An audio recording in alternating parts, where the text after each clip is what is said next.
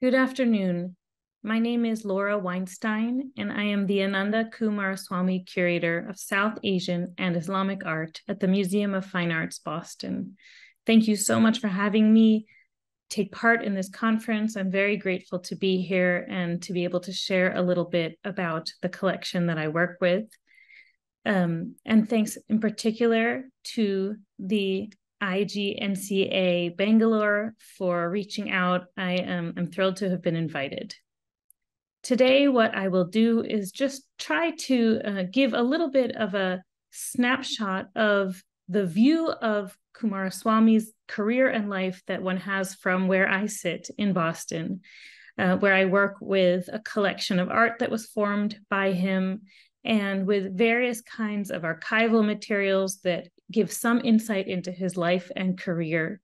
So I'd like to share that with you today, as well as a little bit of background and history. I know that there are many in the audience today who are very familiar with Coomaraswamy's life and work and career. So if some of this is well known to you, please forgive me, but I will try to provide a range of information from the kind of general introductory information about his role in Boston, his time in Boston, all the way to some of the more detailed information about the information we have in the museum where I work about the collection that he formed, its history, and its provenance. So let me begin by talking a bit about how he came to work at the Museum of Fine Arts Boston in 1917. Coomaraswamy came to know a man named Denman Waldo Ross, who was one of the very important early donors to the Museum of Fine Arts. And he came to know him in the 19-teens, and they began to correspond. We have a number of the letters between them in the archives of the MFA today. There's a letter from July of 1916 in which Coomaraswamy wrote to Ross, and he said, "The number of Rajput and Mughal paintings and drawings in my collection is very large. There are also stone heads, unpublished bronzes, ivories, illustrated manuscripts, and works of handicraft." He describes the collection in order to try to convince Ross that this was a collection that should come to the Museum of Fine Arts. At that time, Coomaraswamy was well aware that the MFA already had a large collection of Chinese and Japanese art, in fact, the most substantial collection of its kind in the US. And the MFA was helping to kind of write the story of Chinese and Japanese art history for an American audience. And Coomaraswamy felt that his own collection that he had formed could help to make that picture of Asian art more complete, could introduce American audiences to a more complete view of arts of Asia, and in particular by adding to it this very important chapter in that story, which is, of course, the art of South Asia. So he described his collection to Ross. And then he says, right before signing off, he said, I need hardly mention that there is no museum at present where even a small collection of Rajput works is exhibited." So he was also trying to particularly present the fact that this was a cutting-edge collection that contained works that couldn't be seen elsewhere. Later that same year, Denman Ross wrote back to Coomaraswamy with interest and indicated that not only would he like to see the collection come to the MFA Boston, but that he also could see sending Coomaraswamy to South Asia to make purchases to round out the collection. And he proposes at first to borrow the collection before purchasing it, but ultimately that is not exactly how it came about. The next year in March in 1917, Ross wrote to Coomaraswamy and told him that it was a difficult moment. The World War I was looming, and that brought a great level of kind of uncertainty to the MFA. And he let Coomaraswamy know, and I'll quote here, that under these conditions, the disposition of the committee on the museum to make the purchase of your collection, although it was at first unanimous, is passing. Several members of the committee have said this is no time for large undertakings. So there was a concern about going ahead with the purchase of Coomaraswamy's collection for the MFA due to the impending war. And as a result of that, Denman Waldo Ross steps forward personally to buy the collection. And so, once purchasing it, immediately he gifted it to the MFA for its long-term safekeeping. Ross was also very helpful in arranging for Coomaraswamy to come to Boston and serve as the curator of his own collection. And indeed, he did so, becoming a member of the curatorial staff. You see here a wonderful portrait of members of the all-male at that time curatorial staff. Coomaraswamy came in 1917, and originally he was in the Department of Chinese and Japanese Art. They created an Indian section, and he was called the keeper, using the British terminology. But by 1921, Coomaraswamy's role had widened, and it was no longer just the Indian section, but he began to be responsible for Persian and Islamic art as well. And at that time, he became keeper of what they called sections of Indian and Mohammedan art. This changed again in 1927 when the title became Keeper of Indian, Persian, and Mohammedan Art. And at that time, the department that he worked in was changed over to the Department of Asiatic Art. So we have a very similar structure today, almost 100 years later, where there is a Department of the Art of Asia at the MFA Boston. And within that department, I am the person responsible for the South Asian collection. And I work alongside colleagues responsible for Chinese, Japanese, and Korean art. So there is a wonderful continuity over time, which means that I'm always very aware of the fact that there is this great legacy. And I hope to convey to you all today my respect for that collection and that legacy. Moving on, I wanted to share with you, we do not have many images of the galleries and displays of Indian art that Coomaraswamy created during his 3 decades at the MFA. Here are 2 images from the 1930s that give you a little bit of an idea of what it was like in that decade, in the 30s. Unfortunately, I haven't yet located images that show the collection in his earlier years, but this gives you a little bit of a sense of the kind of relatively spare but very elegant displays that were created in that period. So I want to now switch over to talking a little bit about the collection in more detail and how it came together. So let's begin with the collection that was formed before Coomaraswamy came to the MFA, and that is now today known as the Ross Coomaraswamy collection.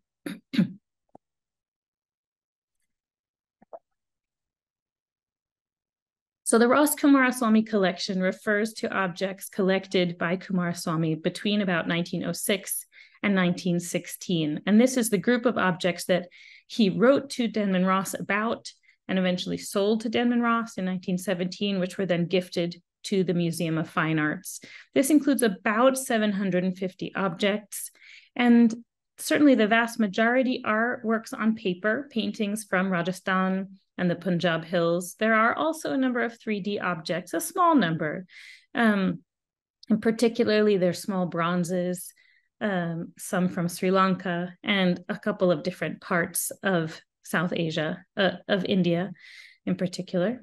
And I just want to point out on the right, I've given you an image of Denman Waldo Ross, so you can get a picture in your mind of what this other important figure whose name appears in the collection, what he looked like. He certainly also played an important role. Here I'm showing you perhaps the small bronze from this Ross Coomaraswamy collection that was most important to Coomaraswamy. He published this Sri Lankan Avalokiteshvara sculpture over and over and over again in his career, particularly in the 19 teens. He was particularly fond of this sculpture because I think it showed a history of Mahayana Buddhism in Sri Lanka, in which he was very interested. It illuminated that history of early Buddhist sculpture in India, which he was very keen on researching at that time. He also seemed to appreciate the kind of fluidity of the pose, and often likened it to a dance performance, that it had a spontaneity and gestural beauty that was something that was kind of integral to the image of sculpture from South Asia that he was trying to write about in his work. So I'm sure some of you will have seen this in his publications. This is a tiny little bronze, but one that was very important to him. Among the paintings in that Ras Coomaraswamy collection, there are some that are finished paintings, and I'm sure many of you are familiar with this wonderful Basoli Rasika Priya. Coomaraswamy was lucky enough to collect a group of these paintings, and so we have a group of them, about I think 8 in the MFA's collection, that are absolutely masterworks and highlights of any display of Indian painting that we do. He also brought together a large number of finished pieces from this Ragamala from Orcha, central India. But, and I wanted to show the kind of, the fact that he's collecting from different regions. So we went from Basoli, further north, to central India, all the way to the Deccan. A couple of works in the collection are from the Deccan, such as this painting, which is believed to be the son of Malik Ambar. Again, a finished painting, in this case on an album page. But by far the majority of the works on paper are unfinished pieces. So for example, we have here, a fairly well finished portrait with a very intricately completed and beautiful face, although the background, as you can see, is not finished, and neither is the dress, the carpet on which the figure sits. There are many works like this in the collection. Here you can see a partially completed Ragmala painting on which the artists have used the page to help shape their brush as they're about to paint. So all these little marks on the right and left show that stage in the artistic process, the painting process. Many what you might call sketches or preparatory works. Perhaps this was a model for something that could be used elsewhere, or perhaps it was simply an unfinished work. You can even see in the lower left of this page that there's another scene underneath the scene we're looking at, which is beautifully drawn, but certainly not what we would think of as a finished work of Indian painting. And then there are many works in, some stage of being painted. I particularly love this one. So many works that he seems to have purchased from artist families. Presumably these were works that were kept and passed down over generations, that were used as models, that were kind of formed pattern books and could be kind of an inspiration for a new work of art. Or maybe they were just things that never got finished for some reason and never got thrown away. But the large quantity of unfinished works like this that make up the Ras Coomaraswamy collection does suggest that he was buying directly from artists and artist families in many cases. And it also means that the collection is really valuable for the insights it gives us into the painting process. There are also a number of wonderful completed or drawn portraits, such as that have an interesting historical value. For example, the portrait of Sir Charles Metcalfe. You may be familiar also with this wonderful large drawing that is by the Jaipur painter Saheb Ram. This was a study for a very large painting that's in the Jaipur City Palace Museum today. So within the collection of works on paper, some of them are study drawings that are really incomplete and really mostly illuminate the process of production. But some of them are drawings that have a completeness in and of themselves and are striking and very beautiful, that are displayed as masterpieces in their own right. So that gives you a little bit of an overview of that Ras Coomaraswamy collection that came with Coomaraswamy in 1917. Now, after 1917, Coomaraswamy collected with and for the MFA in order to round out and expand the collection that he had founded. And so he collected approximately 1,000 objects from that time in 1917 when he arrived till his death in 1947. These were acquired through many different routes. Sometimes they were works that were donated by art collectors with whom he developed some relationship, or maybe perhaps people that he didn't know so well, but objects that were donated to his care, and he then kind of incorporated them into the collection and wrote about them and cared for them. He also did acquire objects directly from art dealers. And finally, he traveled in South Asia for the MFA and purchased things during those travels. So this post-1917 collection has a much wider range of media than the Ross Coomaraswamy collection. It includes paintings, yes, but also coins, seals, palm leaf manuscripts, jewelry, bronzes, sculpture, and many other things. Textiles is one that we don't have listed on this slide, but which is certainly important. And I want to just mention that what I'm describing here does not include the large collection that was formed in this period, not through Coomaraswamy's collecting, but through an excavation that the Museum of Fine Arts took part in at the site of Chanu Daro in 1936. So that forms an additional large segment of the MFA's collection that was formed during Coomaraswamy's time, but he was not the collector per se. I want to show you a couple of highlights from the post-1917 collection. And again, these are things that you may have seen before. A wonderful palm leaf manuscript, a very early palm leaf manuscript, one of just a handful in the collection. The Coomaraswamy's famous Shiva Nataraja. This is, of course, not an early Chola Nataraja, but rather one produced around 1900. Coomaraswamy never did acquire for the MFA a 10th or 11th century Shiva Nataraja. He acquired for the MFA in this period, though, major sculptures that were from antiquity, such as this Gandharan Maitreya. And I think I just want to pause and mention that his collecting at this point, I think, did show that he was intending to try to be somewhat comprehensive in bringing together objects from a range of regions across South Asia and time periods, even when they didn't suit his particular taste. And so, for example, with this Gandharan sculpture that you see here, we have a letter where he wrote his sort of recommendation as the keeper of the collection, recommendation that the museum acquire this sculpture. And in that letter, he says that this work was not to his particular taste, and yet he still thought it should be acquired.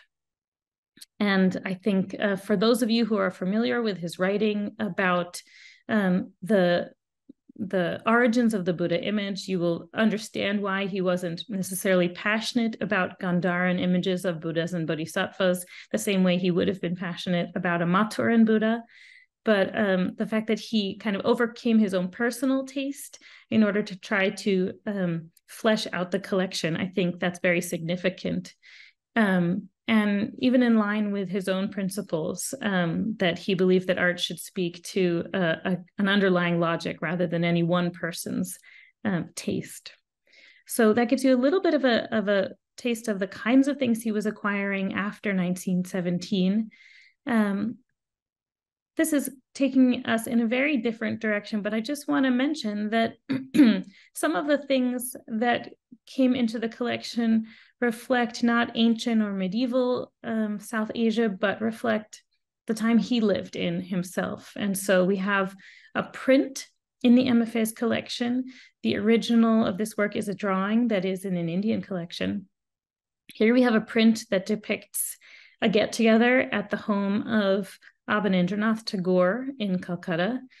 It depicts Gaganendranath as well as Samarendranath Tagore, and then Coomaraswamy himself and Nandalal Bose, the artist. So this is probably a reference to a couple of different things. One is that in 1909, you may be familiar with the fact that Coomaraswamy spent 3 months with the Tagores in Jorasanko. And here, this sort of seems to illustrate the kinds of things they did together, sitting on the veranda of the house, entertaining each other, maybe making art, having conversations. In the bottom right corner of the print, you see Nandalal Bose sitting on a mat on the floor. He's holding a board and he's dipping his brush in paint, and he's looking up at Coomaraswamy. So you see Coomaraswamy's head is just about there in the middle. He's reclining on a divan, and it looks like the two of them are in conversation. There's books and manuscripts nearby and a hookah. And then above is Samarendranath seated reading a book. I'm just taking you through this in detail because it's a very dense composition. Then you have Gaganendranath on another divan also reading while smoking a hookah. And at the very, very top is Ambanendranath Tagore, who appears to be fast asleep. The scholar Pratibaditya Pal has written about this print extensively, and he has suggested that it was probably produced around 1946. So it was done many years after the time that Coomaraswamy spent with the Tagores in Calcutta. So perhaps it was done by Nandalal Bose in 1946, right around the time of his 70th birthday, Coomaraswamy's 70th birthday. So maybe it was kind of like a way to remember the close collaboration that Nandalal Bose had with Coomaraswamy, as well as the collaboration with Coomaraswamy on the catalog of Indian painting that was collected by the Tagores. So maybe Bose is attempting to kind of bring together this productive and happy time that Coomaraswamy spent with this community. Despite the fact that Coomaraswamy did have this relationship with the Tagores and Bose, he did not collect art from the Bengal school or other modern Indian schools of art for the Museum of Fine Arts. There are a couple of works, such as this one, in the collection, some of them given in Coomaraswamy's honor after his death, but he himself did not bring the collection up to the present day. That does not seem to have been one of his major concerns.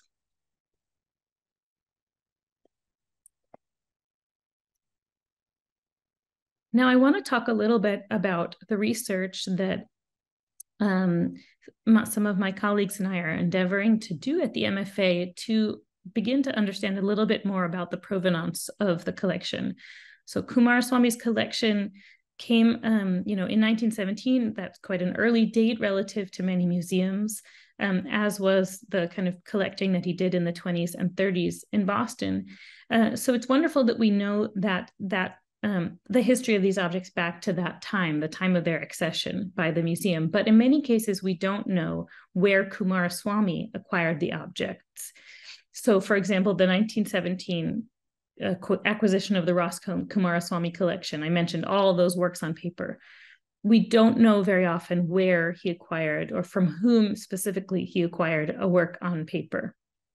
And more, the MFA, like other museums, is trying to dig into archives and books and other kinds of sources in order to find out more about where these objects came from. It's part of our responsibility as a museum, as an institution that holds the collection in the public trust, to try to understand how these objects came out of South Asia, as well as to make sure that they are being shared with the public today and taken good care of.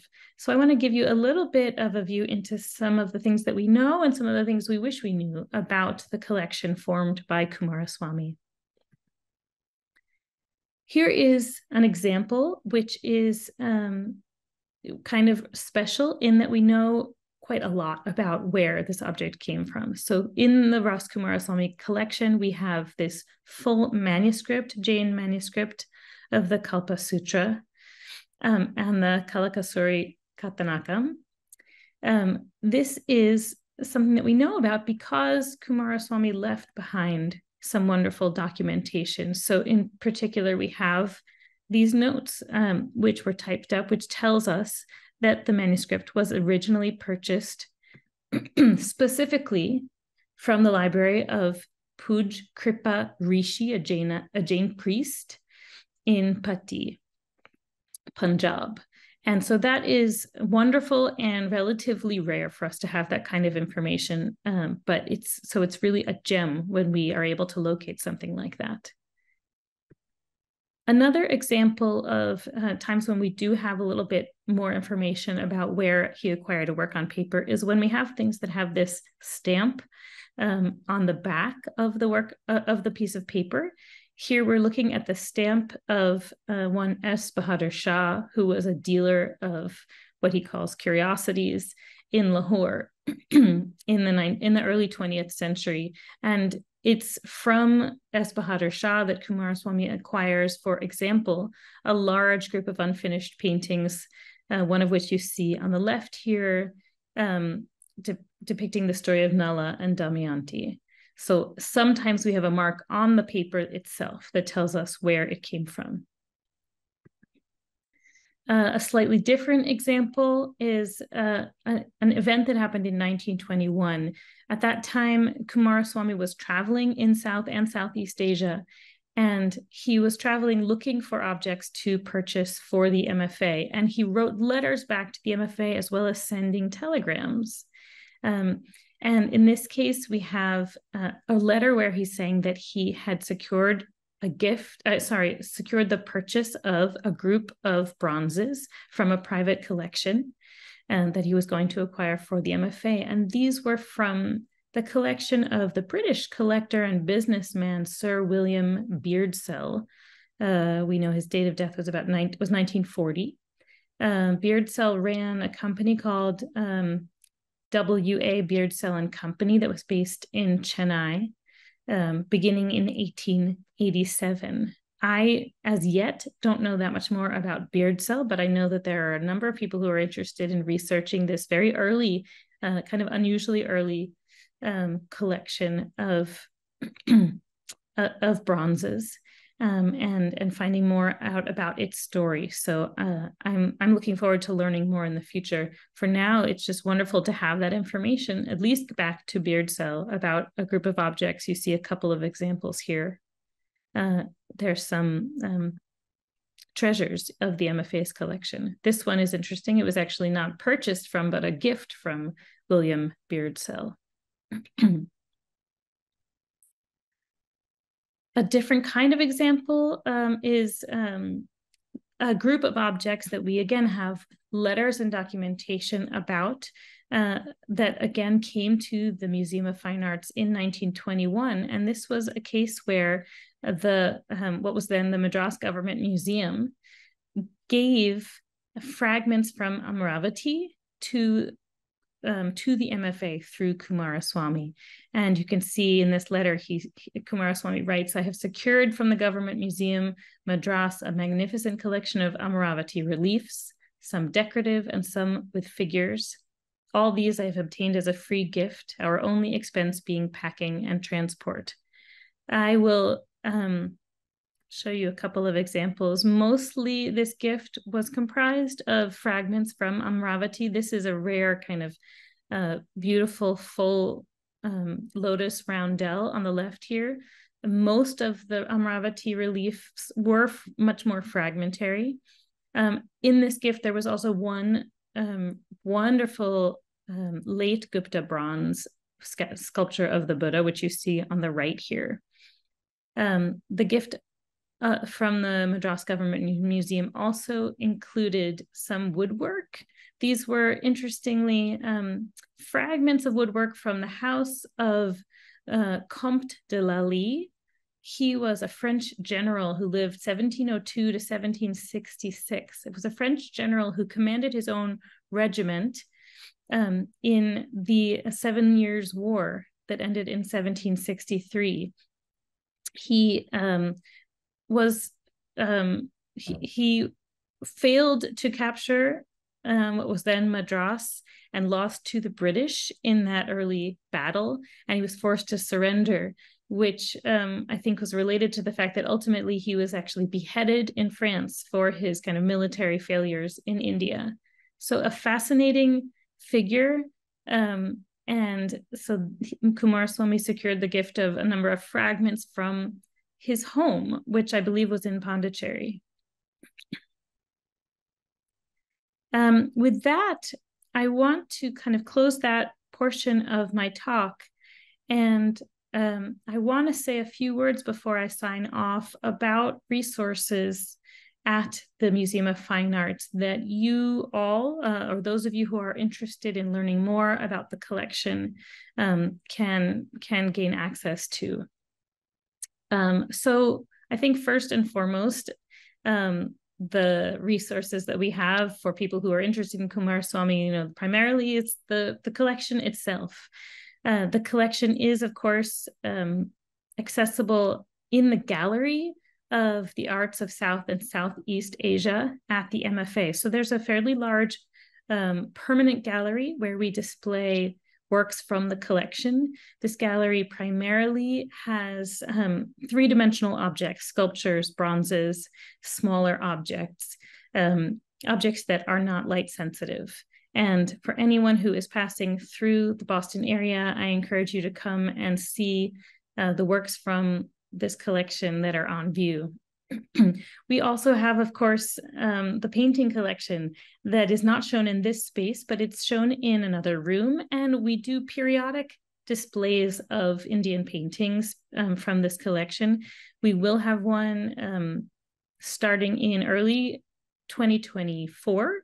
And I'm hoping that we will continue to have exhibitions of the Indian painting collection for at least 2 or 3 years from, beginning early next year before we take a break, and the museum may use that space to show other painting collections for some time. But we show the painting collection as often as we can, and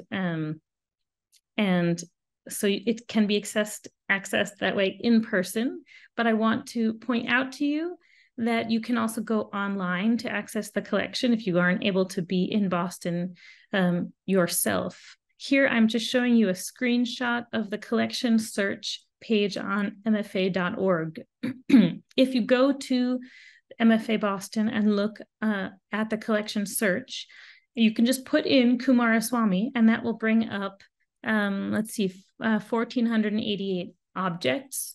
This contains almost every single work on paper that was in the Ras Coomaraswamy collection. We have everything. Let me correct myself. Everything is on the web. However, almost everything has a photograph. So if you go here, you will see pages and pages and pages of paintings from the Ras Coomaraswamy collection that do have wonderful photographs that you can access. A couple of things, mainly things that need major conservation treatment, have not yet been photographed. But we're quite proud of our website in the sense that it does allow people to access the vast majority of the collection through this online avenue. Coomaraswamy's correspondence, as you probably know, is mainly at Princeton University, although there's also some at the IGNCA in Delhi. At the MFA where I work, we have a small archive of Coomaraswamy's correspondence. They are mainly things that relate to his professional work as the keeper, the curator of the collection. So they don't as much relate to his scholarly work, his research, his publications that were done outside of the museum. So it contains correspondence from 1917 to 47, as well as some drafts of publications and articles and other items. On the right of this slide, I'm just showing you a one page from a document that we've created, which is a finding aid. Basically, this is a document, an extensive description of the contents of the MFA Boston's Coomaraswamy archives. And that has been formed so that people who may not have an opportunity to come to Boston can find out what kinds of materials are in the archive at the MFA. We always want to support research. So this is a document that I can make available to anyone who is interested, and people who, for example, are interested in, box 2, folder 13, letter 2D, can contact me and I will provide scans of letters. There's a limit to how much I can do because I am just one person. We don't have a whole staff to support this particular archive. but I believe very strongly in sharing this material as much as possible. And I'll just finish with something that I'm very proud of having shared just over the last year for the first time through a partnership with the American Institute for Sri Lankan Studies and Princeton University. The MFA has been able to photograph and digitize 4 albums of photographs that were made by Coomaraswamy and Ethel Murray Coomaraswamy between 1903 and 1906. So this is the time, a very early period when they were living in Sri Lanka. Ethel was photographing craftsmen, sites, objects, craft techniques, and they produced 4 albums. I believe these are the only albums in existence. They contain the photographs taken by Ethel with captions written by Coomaraswamy. And because these are such important documents of an early moment in Coomaraswamy's career, and because we believe there are no other copies of them, we felt that it was important to make them accessible virtually. So they have been digitized fully, and you can now find them on mfa.org through the collection search by searching Sinhalese Minor Arts. But you can also find them through the Princeton University Library, which is what you see a screenshot from in the bottom right corner of this slide. Princeton has a wonderful feature where you can really page through the albums as if you have them there on a table in front of you. I hope this has been helpful, particularly this final part. I hope I have shown you all that there is a lot of material that can be researched, that needs further research, and that I welcome the interest that the participants of this conference have in Coomaraswamy's work that relates to the MFA. I have always had a fascination and a lot of respect for Ananda Coomaraswamy, and I am very pleased to know that I'm part of a large community. All of us are interested in his work and his life in different ways, and I am thrilled to be able to participate. I hope that this conference is one that leads to many others, and that I have a chance to talk in person with some of you in the future about the things that I've brought up today and about Coomaraswamy in general. So I will close just by saying thank you once again for allowing me to contribute to the conference. Thank you to the organizers for putting it together.